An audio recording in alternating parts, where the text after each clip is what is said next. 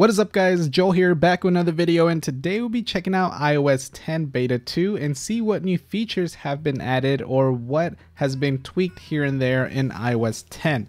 Now for those of you who are wondering or will be asking when they can install iOS 10 or how can they get it, there's going to be a public beta available in July, which is this month, so I'd say expect it in the next 2 weeks when Beta 3 is released. But the final release of iOS 10 will be available in the fall, so that's when you can actually install it on your iOS device if it is compatible for iOS 10. Now if you want to check the major iOS 10 features, I did make a previous video that you can find in the links down below in the description. That goes more hands-on with iOS 10 and the major features that are available or that will be available in iOS 10. Anyways, with iOS 10 Beta 2, there have been a couple of improvements. We're going to start off with the organ donation. So in the health application, now you'll be able to sign up and register to be an organ donor. So you'll be able to input your details and send your registration information to Donate Life America. So this is fairly new, something that Apple recently announced like days prior, and it is now available in the health application to become an organ donor. Next is the addition of being able to change your preferences in the Messages app to low quality image mode. So now if you go into the settings and then go to Messages, you can now toggle on low quality image mode. This is going to be very useful for those of you who either are low in data or don't have a fast connection.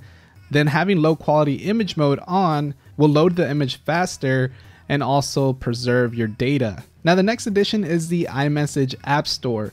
So initially in Beta 1, you would be able to select your classic Mac icons to send as a sticker, but now you have other apps that you can download to your iMessage application, things like hearts, hands, or smiley sticker packs, so you can send those as messages as well now. So now we also have the feedback application, which allows iOS 10 beta testers to send direct feedback to Apple so they can review and tweak up things here and there that are either buggy or things like that. Now in the initial release of iOS 10 Beta 1, we did have a new feature called widgets, where you can view them either from your lock screen by swiping over to the right, or by unlocking your device and being on the home screen and then swiping over to the right.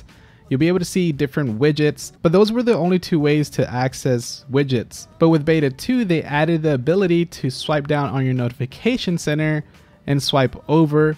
So now you can access widgets from any application. Now when it comes to the Maps application, there is now a toggle in the Maps setting that shows your parked location. So when this feature is on, your parked car will now be shown on the map if your location can be determined when parking. Now it does note that a connection to your car's Bluetooth or CarPlay stereo is required. Now there's other subtle changes, like in the Mail application, there's a new filter icon, and I didn't show this in the initial iOS 10 video, but now you'll be able to filter your mail messages. So if you toggle this little icon right here on the bottom left, you can filter your messages by toggling it on and then view all your unread messages. Now some other subtle changes is in Control Center. With 3D Touch enabled devices, you'll be able to 3D touch the icons at the bottom of Control Center, so you can toggle your flashlight to either bright light, medium light, or low light. And also on the clock app, when you 3D touch, you will now see that there's icons also displayed on there, so you can set a timer there. And when you 3D touch on the calculator application, it'll allow you to copy the last result. And on your camera, you'll be able to take a photo, record slow-mo, record video, or take a selfie. But now they all display little icons next to it. Now when it comes to unlocking your device, there's a subtle change to the text animation on the status bar. Now you will notice that when you unlock your device, instead of the lock screen just simply disappearing, it will now have a new animated unlock text appear in the status bar right before the home screen is shown. Now speaking about unlocking your device, with iOS 10, the way to unlock your device, if you have a Touch ID enabled device, you would have to press the home button in order to open or unlock your device. Now with iOS 10 Beta 2, they've added a new little feature that you can toggle on in the settings, where you can now rest your finger to unlock your device. So instead of pressing the home button now, you can easily lay your finger on it and then it'll unlock, similar to how we had it in previous iOS. Now when it comes to the music application, there has been some subtle changes as well. Now the downloaded music section has been changed to just downloads. Also, you now get the option to shuffle in the songs section, and also with the initial release of iOS 10 Beta 1, the music application had very large text and that's something that I didn't really enjoy. It just looked horrible.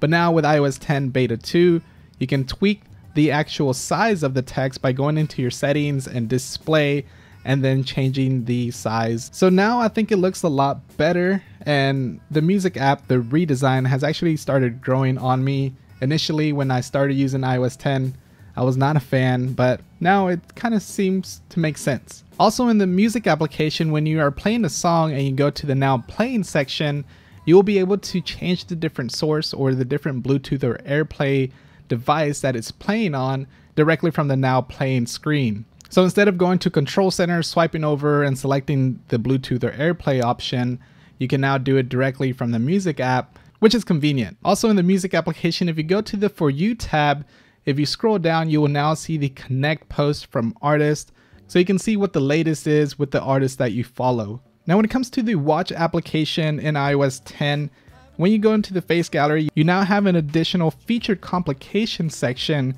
So you'll be able to see different configurations with your favorite complications and get an idea of where to set them at or things like that, or just get different watch faces with the certain complication that you use the most. And additionally to the Watch app, you now have the background app refresh settings by going into General and then background app refresh, so you can select which application specifically will refresh in the background. Another subtle change is in the notification center. So on your notifications, you will notice that it says recent where it used to say missed. Now we also have some updated icons when it comes to the Apple TV and AirPlay speakers in the AirPlay section of Control Center. And we also now have an updated HomeKit app icon in the settings application. So you will notice you have the little house or an orange house now. That's another subtle change. And next on the iPads, it now supports split view for the App Store, which wasn't able to be done in previous iOS.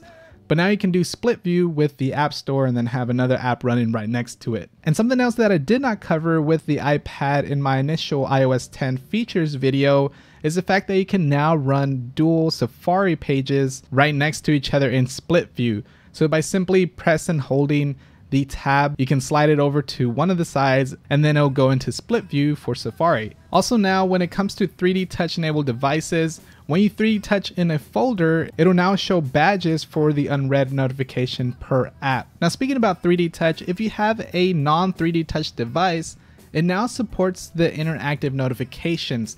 So when you, for instance, get a text message, normally with a 3D touch enabled device, all you have to do is 3D touch it and it'll expand and it'll give you interactive notifications. But now by simply sliding down, you'll now have interactive notifications as well. So you don't have to have a 3D touch device in order to get that feature. Now with iOS 10 beta 1, you were able to delete a lot of stock apps, or I should say hide them, not fully delete them. But now you are able to also delete the Apple News application by simply holding down and then deleting it, or I should say hiding it, from your home screen. Now going back to widgets, it has improved because in the original release of beta 1, the way they were displayed was kind of off. They needed to be resized because some of the information was cut off when it came to certain widgets. But now it seems to have fixed that because the widgets now are resized to display all the information that's needed. And lastly, we have another subtle change in the settings application where the auto unlock setting has moved from going in the general section now to the display and brightness section. But other than that, those are going to be majority of the new features or tweaks here and there.